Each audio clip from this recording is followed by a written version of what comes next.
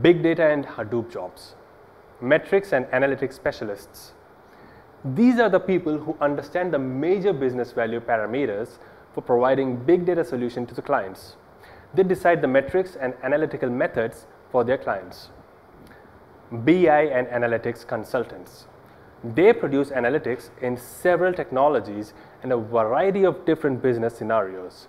They basically feed business data into analytic tools to generate analytical reports. Analytics associate. They develop advanced analytics tools and simulate the results. Big data analysts. Big data analysts' main duty is to feed the given data in a system and perform analysis on given data set. They help data scientists in their work. Solution architect. Now, these people are responsible for managing full life cycle of big data solution, that is, from requirement analysis to deployment of solutions. Engineers. They build the solutions proposed by solution architects. They basically develop programs for the solutions given by solution architects. Business consultants. They help companies to identify the requirement for big data implementation. They help in identifying the areas, parameters, and analysis tools in big data processing. Hadoop Admins.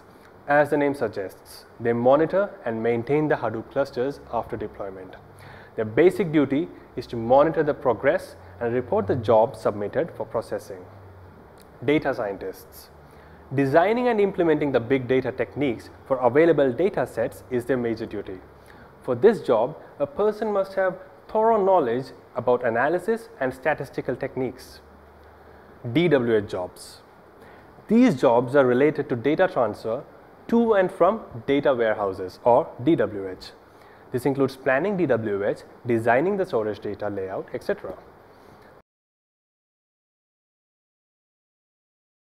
Summary. So we finally come to the end of our first module on Hadoop and big data. Let's look at all the things that we have learned in this module. We talked about data and how it has evolved into big data and the issues arising out of data explosion. We discussed how Hadoop is being used to deal with big data problems created by data explosion. The architecture of Hadoop 1.0 and 2.x were discussed in detail. We talked about different kinds of nodes, MapReduce, trackers, master, slave, etc. in that session. And finally, we looked at the deployment of Hadoop and all the key players and vendors in the industry. In the next module, we will talk about Hadoop's distributed file system. Until then, goodbye.